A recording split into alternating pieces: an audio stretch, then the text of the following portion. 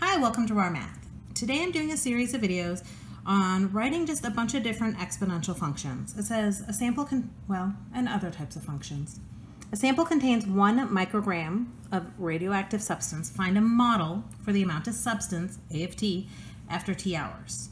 So 1 microgram of radioactive substance is added each hour. Well, if it's added each hour, this means we have a linear. So A of t is going to just equal, let's see, it starts with 1 and then we add 1 per hour. Or if you want to write it in slope-intercept form, you would rewrite that as t plus 1. The population growth factor is 3. Well, growth factor is A, so A is 3. So A of t is equal to 1 times 3 to the t. If you put 0 in here, you get 1. If you put 0 in here, you get 1. The initial has to be 1. So I could have written this as 1 times 3 to the t, but it seems silly to put that 1 in there.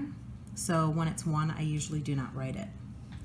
See, the population growth factor, again, I'm giving you the growth factor, is 0.57.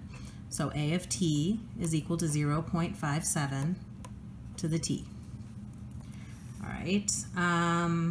The population increases by 200%. Well, when you increase by a percent, you do 1 plus the percent as a decimal. So this again is A of t equals 3 to the t. Growth factor of 3 is the same as increasing by 200%. The population has an instantaneous growth rate of 1. Well, the growth rate of 1, the instantaneous growth rate formula is c to the rt, and I'm being told that r is 1, and we know c is 1, so A of t equals 1 e to the 1 t, so just e to the t. All right, I hope you've enjoyed this video. Please subscribe to my YouTube channel, like my Facebook page, and I'll see you on the next video. Thanks!